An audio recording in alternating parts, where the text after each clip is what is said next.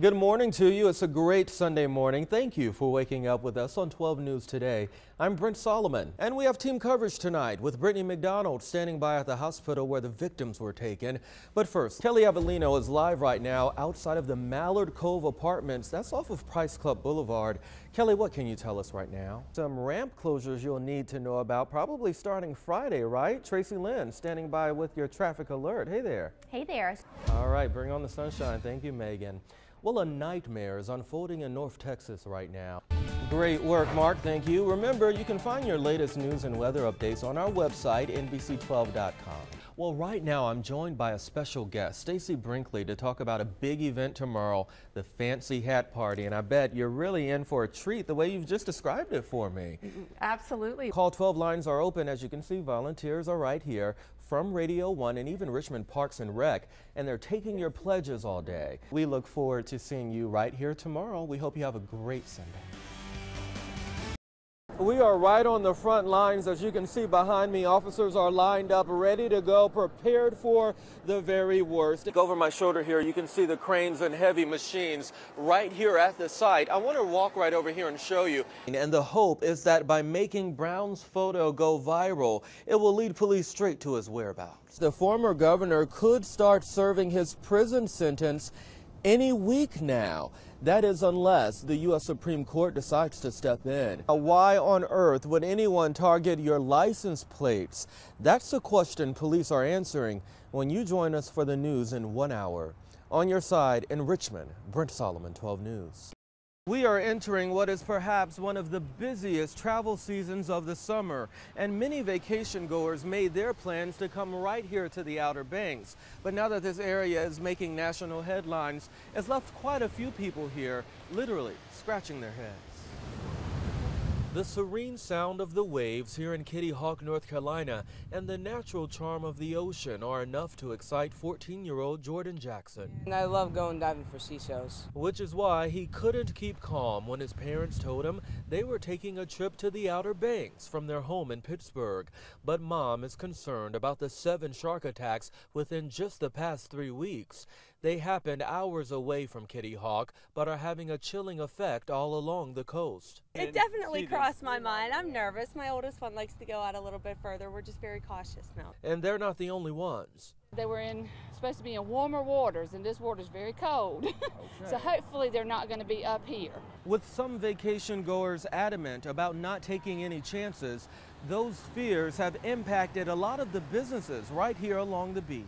Everyone's kind of getting a little nervous to get into the ocean. A negative consequence for Jared Jennings, who runs Smiley Surf Shop, even though his shop is some 80 miles away from the most recent shark attacks. Sales are definitely down. You know, every person that comes up to the beach asks me the same question: what about the sharks? Vacation goers still seem to be flocking to the Outer Banks as ocean rescue crews make their presence known, offering peace of mind for beach lovers like this 14-year-old who just wants to explore without limitations. Will you watch out for the sharks, man? I will. Will you do that for me? Yes. All right, be careful out there. It's our favorite vacation spot, so no shark's going to keep us away. To put this into perspective for you, researchers say there are about 70 to 100 shark attacks a year, and that's worldwide. As of now, there are no plans to close any of the beaches here on the Outer Banks, and that's where we're on your side. Brent Solomon, NBC 12. Now. Good morning to you. It's a great Sunday morning. Thank you for waking up with us on 12 News Today. I'm Brent Solomon. Let's kick things off with a check on your forecast. Meteorologist Megan Wise standing by. Hey there, Megan. Good evenings.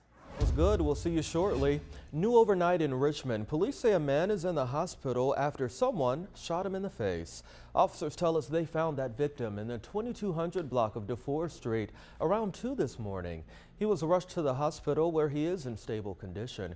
Police are still looking for a suspect though, so if you know anything, call Crime Stoppers at 780-1000. Also happening overnight in Henrico, police say 3 men robbed an Econo Lodge at gunpoint. It happened around 2:15 this morning in the 5200 block of Williamsburg Road. Police say the clerk told them 3 masked men came into the hotel and demanded money. Well, one of them was holding a gun. We're told the clerk handed over the cash and then the men took off. Police are still looking for those 3 guys, so if you have any information, call Henrico Police at 501 5,000.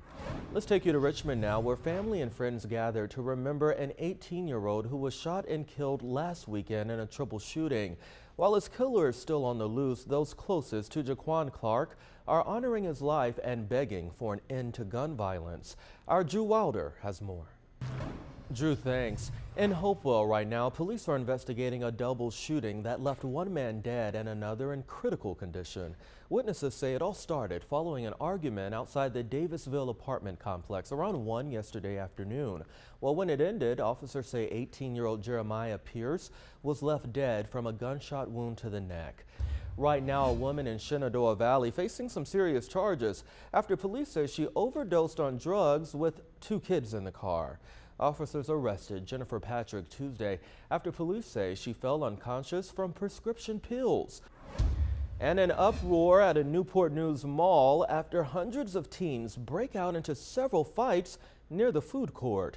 Police say they responded to a call at the Patrick Henry Mall after 5 last night. Shoppers ran out of the mall and some stores also closed their gates.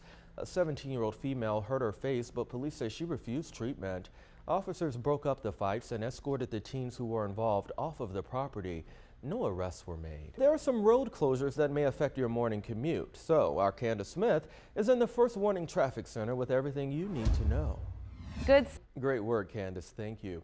Well, in 34 years, Frank Beamer has now coached more than 400 career games, winning nearly 300 of them, and last night getting that one victory to send his legendary career out on a high note.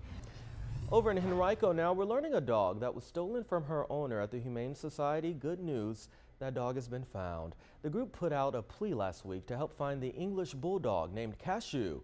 Well, we've posted this on our Facebook page and many of you are commenting. The dog has been returned to the Humane Society.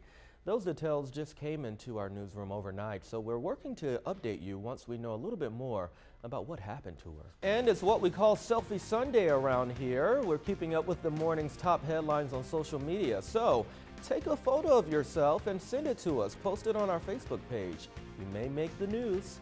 We're up to the minute. The minute you're up. Well, a family in Florida has a warning for all parents after their child almost died from the flu. Have a great day, everybody. Great work, Mark. Thank you. Remember, you can find your latest news and weather updates on our website, NBC12.com. And we'll be right back with the final look at your forecast coming up after the break. Good. Could see a little bit of sunshine break through the clouds if we're lucky. Bring that sun, Megan. I believe in you. All right, look at your screen right now. This is another selfie. Susan sent us this one. It's not really a selfie, but it's a picture of Star.